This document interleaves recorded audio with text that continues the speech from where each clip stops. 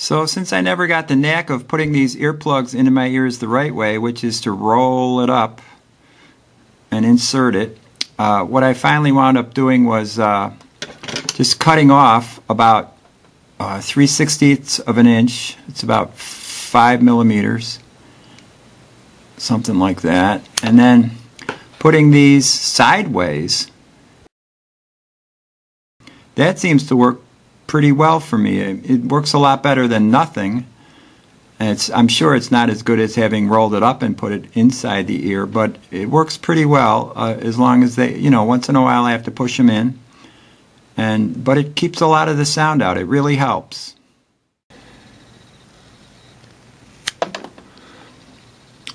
If the earplug is just too wide to fit into your ear, what you can do is just shave a tiny little bit off of it with the scissors, and this will flatten out here, and then this flat part goes inside the ear.